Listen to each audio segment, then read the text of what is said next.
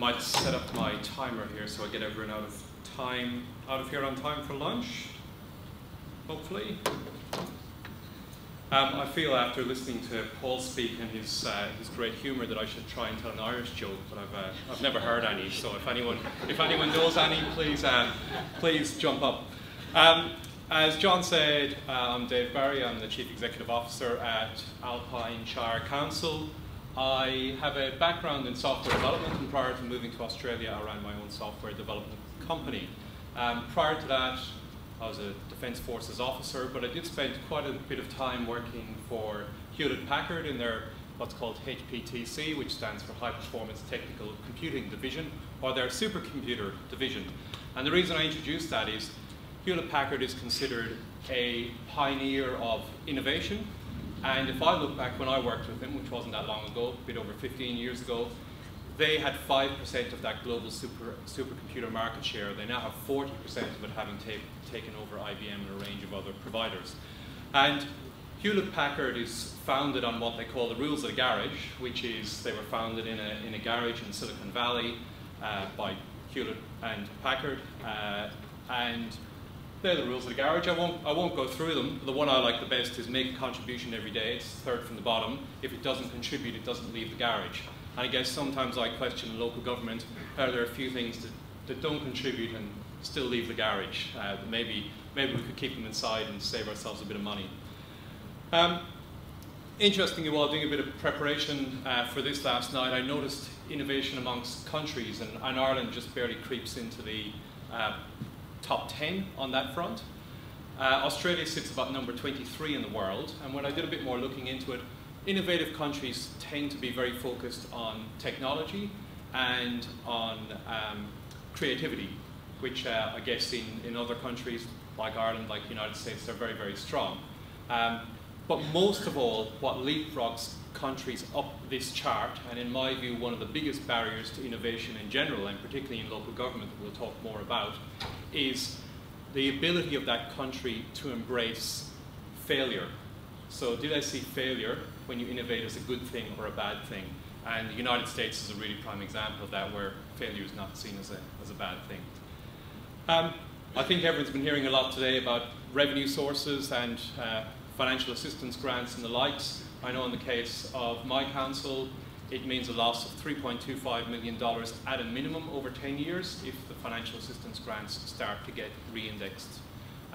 In real terms, that's a 7% total loss of that revenue source over a 10-year period. So certainly difficult times ahead, and of course at a state level, who knows what will happen with other funds like LGIP and country roads and bridges.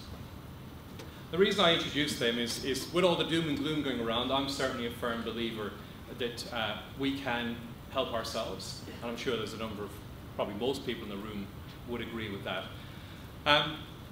We all have sustainability issues, or certainly smaller rural councils do, but I believe that we have great capacity through innovation and other mechanisms to actually be able to address those challenges.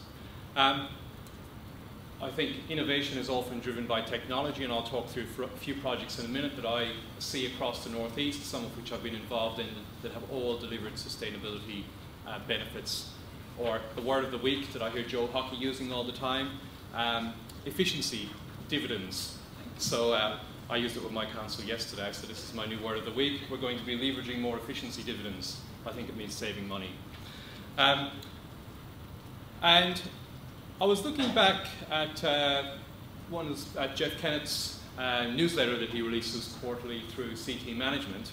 And I guess something that I've observed, and I've observed looking at our strategic resource plans, is for a long period of time we can see these challenges emerging. I can see it in the case of our council, and we're not unique, that on average we underestimate our financial position 4 years ahead by 20%. So in other words, if we say we're going to have $8 million in wage costs 4 years ahead, our actual wage costs are $10 million. And I've done some benchmarking across small rural councils, and in general, we have a very, very optimistic, rosy-eyed view of the future. But some of the things that Jeff has said recently in the newsletter, I think he's foreshadowing a few months out what we all know to be true. So I guess there's always the question we've got to ask ourselves. Sorry, technology. we've always got to ask ourselves, do we do a little bit of this from time to time? What I'll cover off on today is I'll talk through some projects that I see across the northeast that I think are good examples of sustainability and of innovation, stealing them from varying different councils that surround Alpine Shire, so apologies in advance to Indigo and Tawong Shires for stealing your projects and using them as some case studies. Then maybe reflecting a little bit on what makes innovation, what generates innovation within councils, and then finally perhaps how we can do it a little bit better and what holds us back on the innovation front. I'll move reasonably quickly through these projects. I don't want to dwell on them in any detail. Some of you will have seen some of these projects before, so apologies to those that have, but there's a few new projects in the mix. The first one, as John mentioned in the intro, is a project that Tawong Shire developed, and I was fortunate to be part of that team when I was working over there on a project called Insight 360. It's a GPS tracking product that keeps an eye on all of these little guys we see on the screen in front of you. And what Tawong realized is by knowing where your plant is, it goes a long way towards knowing not only where your plant is, but where your human resource spend is going as well. I might do a little demo at the end of this, if a live demo, if we have some time up our sleeve. But what you get to see is that's the sort of interface that you get to track all the plant on. And the demo I've got teed up is I can show you the Director of Technical Services car at Tawong Shire travelling around today. And rest assured, I've already called him to make sure he isn't up to any mischief from the CEO and the councillors. Not that he would be. So this interface works on a range of different levels, and I won't go into it in detail, but the reason that Tawong developed it was two reasons: from a cost viewpoint and having a local government specific solution that met the needs of local government, but primarily cost. I think oftentimes with innovation you have got to get in, you've got to do the hard yards, you've got to graft away things and reach a good outcome. And the good outcome for them is that firstly, people in the office, like the Director of Technical Services, has absolute visibility of what's happening on the ground. It has OHS and security benefits, but most of all, it has back office benefits. And I think that's something that we miss out on a lot of the time. Our overhead in our organisation is about 60% of our wage budget. So 60% of our wage budget goes on things which directly don't contribute to outcomes. And that's about par for the course, and that's also being optimistic. I won't go down through all the detailed benefits of the product there, but I think it's a good example of innovation. It's a good example of doing things better, doing things faster, and saving money in the back office end of things. And it can also be used not only on plant, but it can be used on things like rail trail counters and a whole range of other things like fuel bowsers. Another Tawong project that I'll talk about. Tawong in 2006 was the first town in Australia, the town of Tallangatta in Tawong Shire, to have a wireless mesh across the entirety of the town. Now everywhere we go today, we've all got iPads and we can access the internet wherever we are. But this was in a pretty 3G, 4G, iPad, ubiquitous Wi-Fi era. And what that did is that gave them first mover status. It put them on the map, and it enabled them to secure $1 million funding to roll out a bushfire monitoring camera network across the entirety of their shire. One last one to steal from Tawong. Tawong was the first council in Australia to package together a solar panel rollout program, which at one point had them with 0.1% of Victoria's population generating 10% of Victoria's solar electricity. And that project's been replicated by a whole range of other councils, over 40 other councils. And I guess all of these projects tie together. When you start on the innovation bandwagon, you introduce a culture of innovation within an organisation, which I think we'll talk about a bit more. Alpine Shire, we've been fortunate enough to win 2 major awards, one Asia Pacific Award and one Planning Institute Award for our BAL Plan app. For those of you with the bushfire management overlay in your municipality, you'll know that someone rocks up at the counter and says, I want to build here, and you tell them, yeah, go and hire yourself a planning consultant to interpret how the BMO impacts on your property. Not at Alpine Shire, someone rocks up, we say we'll make an appointment, we'll come out on site, we'll grab our iPads, we'll walk around, we can do on the app, which looks like that, your bushfire attack level assessment at multiple locations on the site, press a button, It generates all the reports, the field reports, the sighting reports, the BAL level reports. An immensely detailed app that we've put a lot of energy into and that we're very proud of. On the back of that, we also have 2 other apps.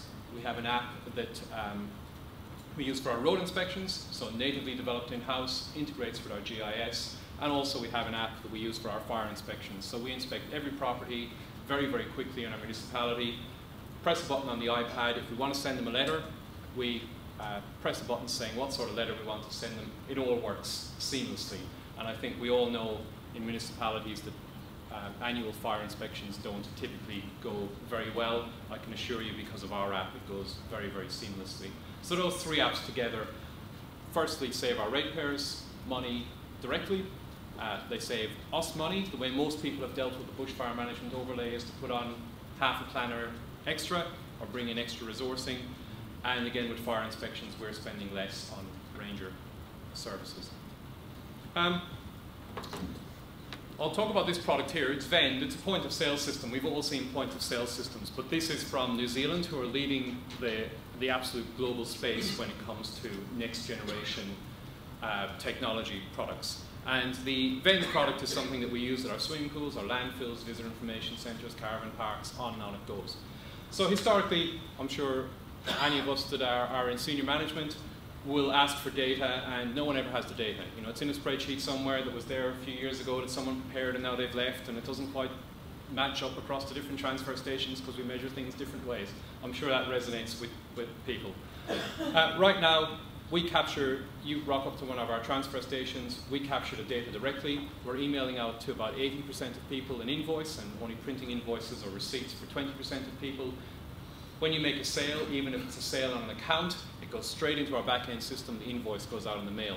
But most importantly, it introduces fraud control for us, it gives us high-quality data, and of course, it enables us to manage our revenue. Very quickly, we noticed that our end-of-day calculations for the point-of-sale system didn't add up.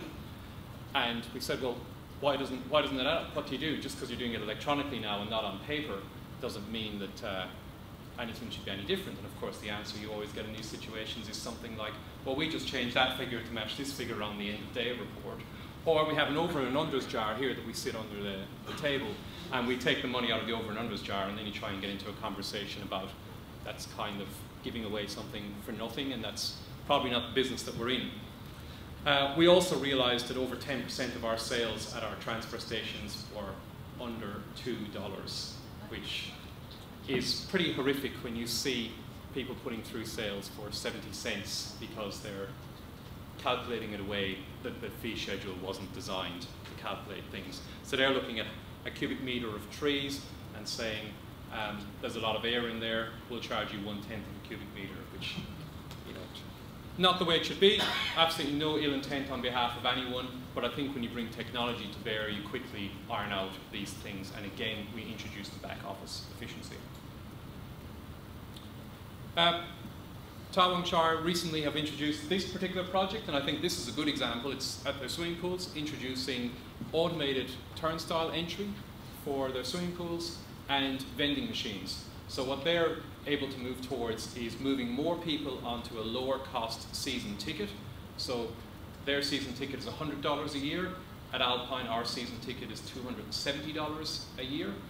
They're able to do that because they can get people through the gate quicker. And the reason being is as we all realize, you take $2 off someone going into a pool, it costs you about $20+ to take those $2 off them. So what they've done is they've eliminated the labor resource associated with taking the money, which means you can reduce your lifeguard costs by about 40%. You can increase your patronage, and you remove, for about 90% of the time, the requirement to run a kiosk in the pool. What's the loss of it all? People don't get to buy dim sims or hot chips. They have to go up the street to buy them afterwards.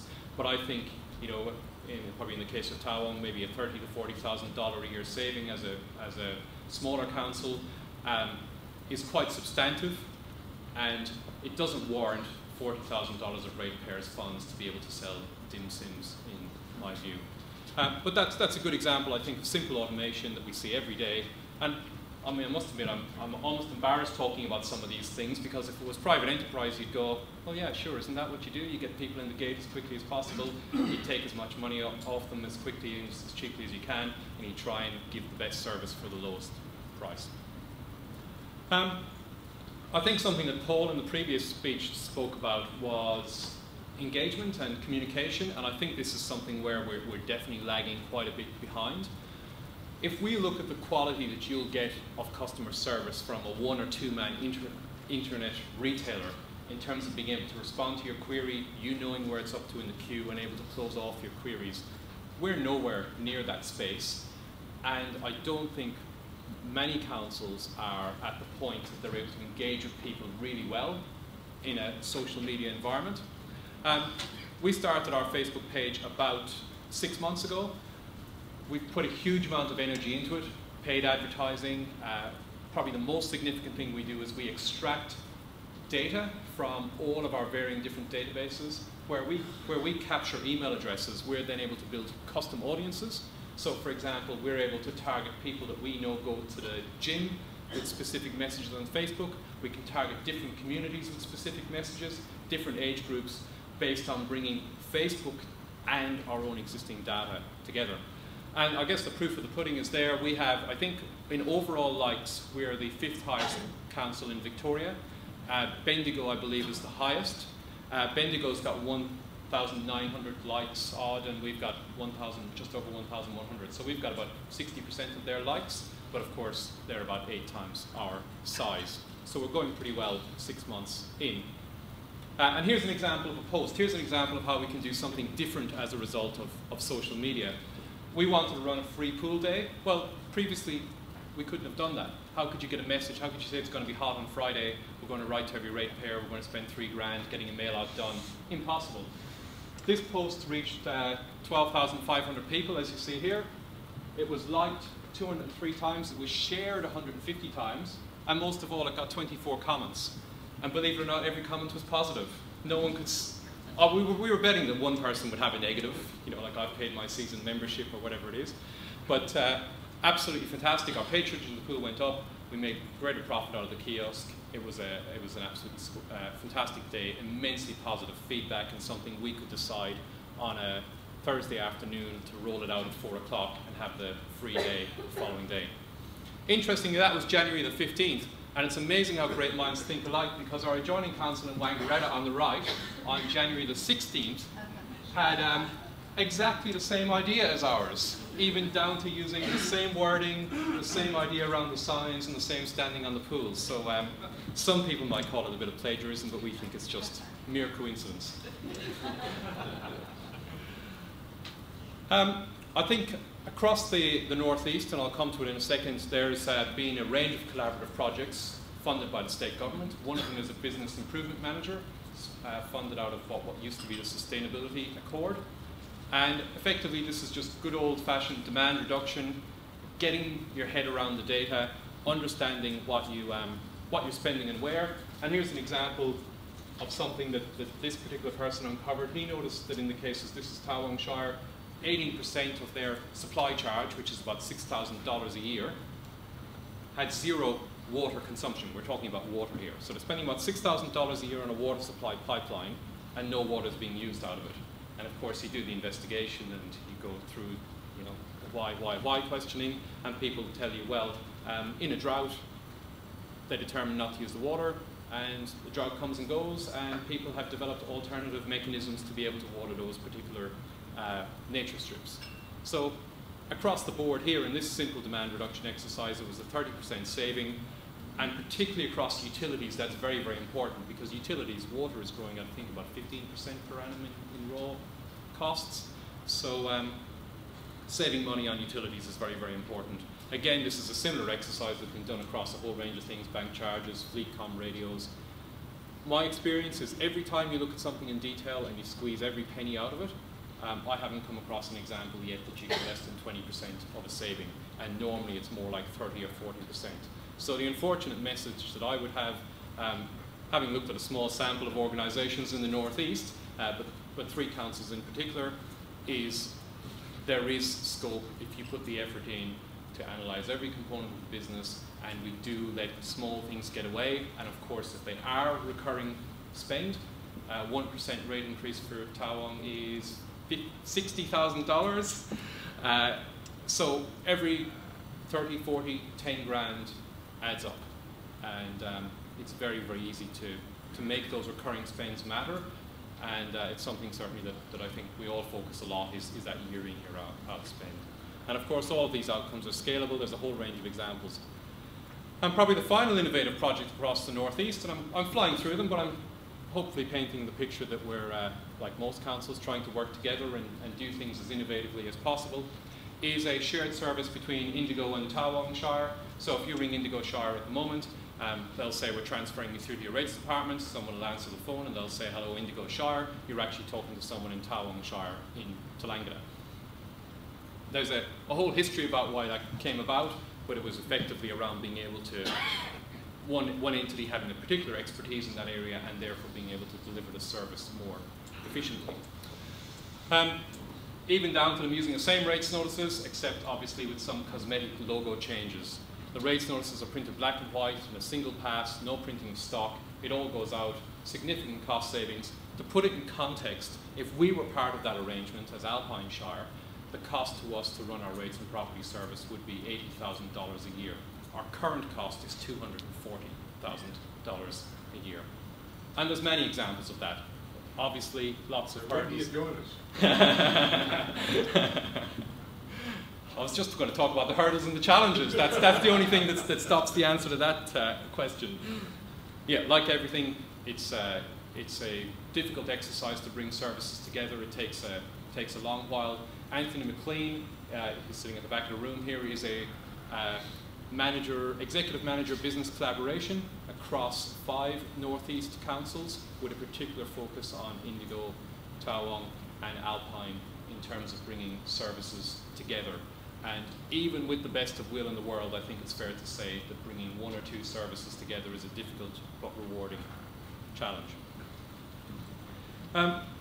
Having talked through all of that, I think we all know what enables innovation to happen, but it's probably worth maybe recapping, I guess, my views on it is, firstly, to innovate, you have to have the customer at your core. You have to care a lot about the ratepayer, because if you don't care, why would you bother innovating? Why would you bother innovating, doing things better, cheaper, or faster?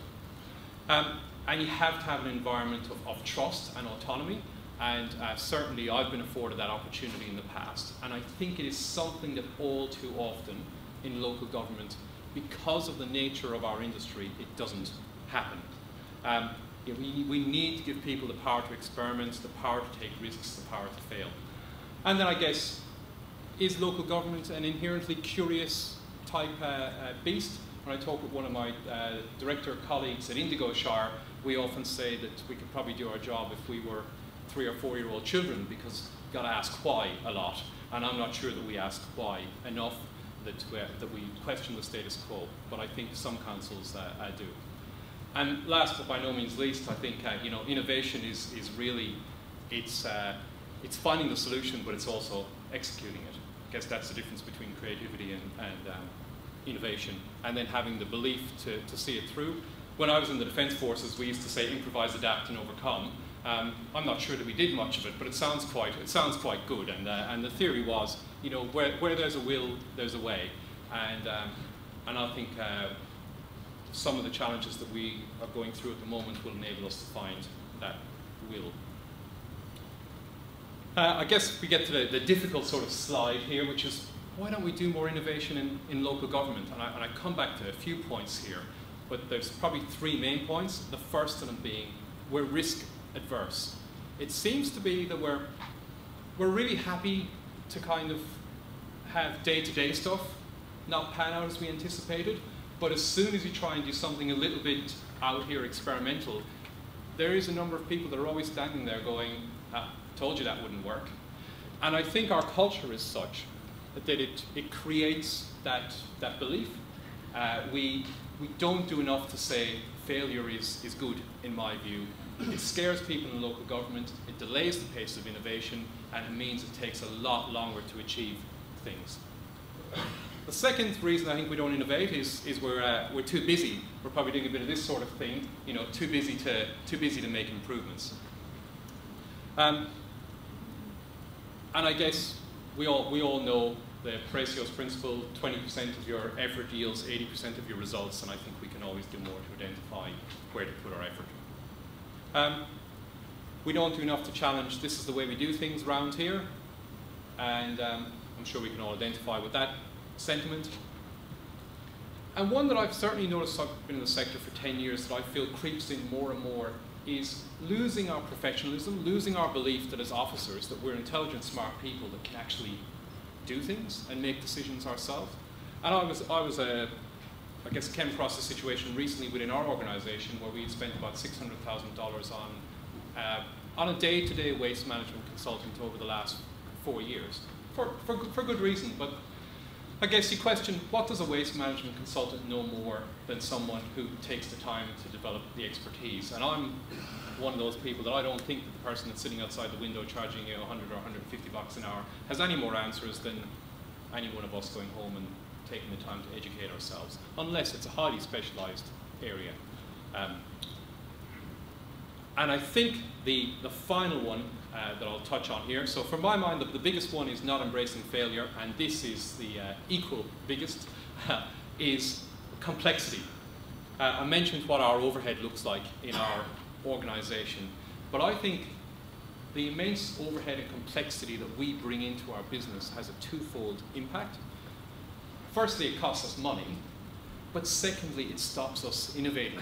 It makes things too complicated, and unfortunately, I have to say, it's my belief that we sometimes make things more complicated than they need to be. I'm not sure why. I can throw out some reasons. Maybe we think we're different.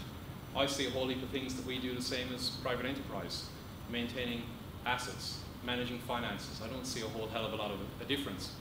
I think sometimes it's easy for us because we don't have any commercial imperative and we don't see an immediate response to our actions.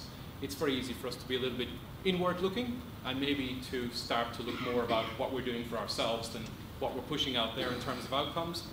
And finally, I do notice that we tend to jump at shadows a lot. The number of times I hear, oh, the auditor said you have to do that, and you say, oh, where does it say it in the management letter? No, one of the audit staff said it when they were here. Well, you know, that's, I guess, thinking that there's an imperative to do things which perhaps don't necessarily exist and don't necessarily stack up in the scheme of priorities. And I could go through example after example of that. I look at things like timesheeting in our organisation.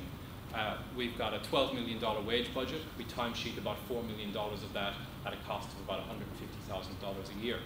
Well, if you look at the data behind that, guys are filling in timesheets every week, but they're filling them in exactly the same way as they've been filling them in for the last 10 or 15 years. So why not just take the last 10 or 15 years' data? And if timesheeting is that important, that we want to get the true cost of a job, why are we only timesheeting 1/3 of our overall wage budget? And we can go through a whole heap of things where I think you can start to question and look at the root reasons why we do things. But sometimes I feel it's a lot of, we've always done it that way. And I think it's always worth asking why. And I think we capture too much data. That's back to the complexity. And of course, what I notice is the second I ask for data, because we have such a complicated data capture, and I looked recently, I wanted some employee data. We were capturing 10,000 pieces of information across all our employees. 10% of that information was inaccurate, so the data was not usable. We've now refined that. We're capturing 1,500 pieces of information, and we have highly usable data. Because I'm a bit of a believer in the iPad world that you know, simple can be powerful, and we don't need a lot of complex, convoluted information to be able to make smart decisions. And the final thing that I think we overcomplicate is, and I'm a fan of spreadsheets, don't get me wrong, you can ask some of my colleagues. We tend to over spreadsheet things. You know, everything becomes a formula, and what we do is we disempower people from making good common sense decisions. We become so restrictive, so policy driven, so formula driven, that at the end of the day, people aren't empowered to just make a blindingly obvious decision. And I've seen that recently where we've had to prioritize some projects. We developed this big framework, people sat around all day, prioritized it. At the end of the day, we discovered that the framework wasn't telling us, when we put those projects out to people in the organization that we felt knew about the projects, the framework wasn't giving us the answer that we were anticipating. So ultimately we came back to saying, hang on, we're smart people, we've got a brain, we can factor in a multifaceted approach to project prioritization, and it doesn't always need to be scores in a spreadsheet. This is an interesting graph I came across on the notion of complexity. Well, since 1955, so 55 years, complexity in business in general has gone up by 6%. I think that's the word, complexity index. 6 times, I should say. I don't think this is good English, but the complicatedness of that has gone up 35 times. So in other words, what we're saying is our businesses, every business has become more complicated, but our response to that complication has been multiplied, and the more it multiplies, the more we respond to that, and it's a self-fulfilling prophecy. And I think in our sector, I'll come back to it, I think we have a lot of complication that we can start to strip out, but it's difficult going to remove complication. This is the sort of scenario that whenever you make change, everyone in the organization says is going to happen. I don't think it happens very much, and in my view, if it does happen, you recover from it. What else do? You don't make change because something might go wrong. So I guess my message is keep calm and innovate. In case you don't believe what I'm saying, here's an example of our wages over the last 10 years. Again, I've benchmarked this across other councils. This is our wages indexed against CPI, the wage price index, the local government cost index, the percentage of our materials and services, a whole heap of different things. Either way, it says our wage budget should be in about $6.5 million. Our wage budget's just over $10 million. Very, very common across the sector. The interesting thing is if you look at rates, it's exactly the same thing. So if you look at our rates and you index them, it's the same for every council. We've all put up rates by about 7 to 8% on average every year over the last 10 years. And I know people say we haven't, but when you factor in rates, charges, municipal charges, everything else, the average is about 8% growth in rate revenue across the state. We've gone up above CPI, or above the local government cost index. So we're at this point in time generating, like most councils, $3.7 million more in rates than we would have had we just gone up with the local government cost index. And of course, the local government cost index is quite a high indicator. It's well above CPI and WPI also. Of that $3.7 million, $3.4 million has gone into our corporate overhead. $300,000 has gone into new services and delivery.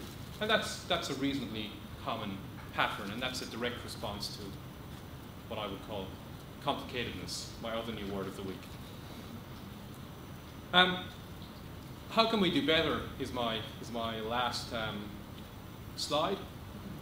I think you probably picked up that I'm a fan of technology, and I reckon technology is a great driver of innovation, not just technology for technology's sake.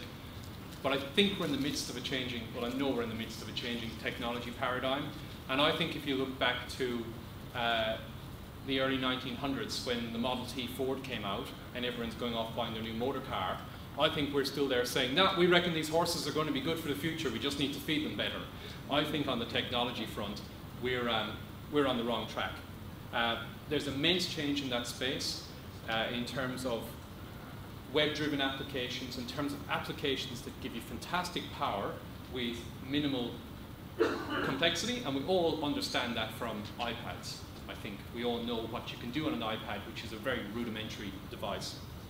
And the unfortunate thing is all of our legacy systems are designed around us. We've built them. We've built the Tech Ones, the Civicas. We've built them where when you onboard an employee, you need to fill out 50 different fields, many of them duplicated across different modules, because we think we have a need that we don't have. The issue is, most of the IT space at the moment is in this bottom quadrant here, where people are deriving immense value from very, very low spend. And I think you look at iPad apps for $1 or $5, you can get immense value out of some of them. But even up to modern accounting apps, and there's one that I talk about a lot, a product called Xero, who is gaining huge market share from MyOb and others. That product integrates with all of these solutions, including the point-of-sale system that I mentioned earlier on. guess what I'm saying is I could go and set up a coffee shop down the street, and I could immediately take credit card payments. I could have online timesheeting for my employee. I could have my accountant being able to access my files. I could have you ordering coffee on your iPhone. I could have you paying for it. I could have you knowing where you sit in the queue. I could provide a customer service to you for probably $200 a month. I could do it 10 times better than we can do for 100 grand a year, and I could be a 1 or 2 man operation. Likewise, I can be an electrician in today's day and age. I can get jobs dispatched out to me on an iPad for $100 a month. We can't do that to our outdoor crews. And the reason being is we're embedded in a legacy type solution. And what is quickly happening, sorry, just to look at the growth of some of these solutions, this is the zero product growth, 114% last year from 50,000 to 110,000 customers in Australia alone. What's happening is, this is us. We're losing pace with technology, no doubt about it. But what makes it 10 times worse is everyone else is accelerating away from us, and we haven't positioned ourselves to be able to leverage that technology. We're still there saying, no, we reckon the horse and cart is going to see us through for the next 20 or 30 years. And making that step from what we're embedded in to modern solutions, in my view, is critical, but I think it's a hard ask. I might leave it there with a quote from this guy. I was looking at this, I'm sure he meant it about far more profound things than local government innovation, but hopefully it has some applicability. Thanks, John.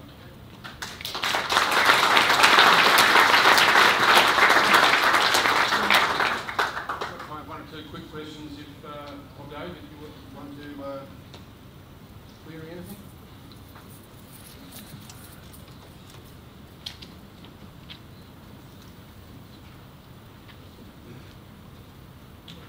So, Anthony here from Alpine Shire Council. I'm a great believer in the technologies, talking about the general rule of thumb in technology innovation is 10% is the technology and 90% is organisational reform, new work practices, training, flattening instructions.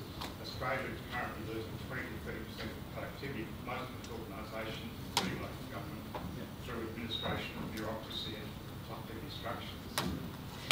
How do we invest both in the technology and the cultural change and the realignment that's going to be required to drive hard productivity improvement? Well, firstly, I wholeheartedly agree with what you're saying, which is technology is an afterthought. It's the effort in resolving the inherent challenges. And my simple answer is with a lot of hard work. And I know Anthony, who's sitting down the back of the room, is doing that in relation to a harmonised procurement policy across 3 councils at the moment.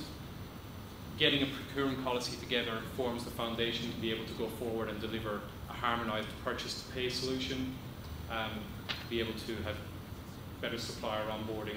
But I think Anthony will attest to every single step being an immense challenge. So I guess the answer is slowly and a lot of hard work.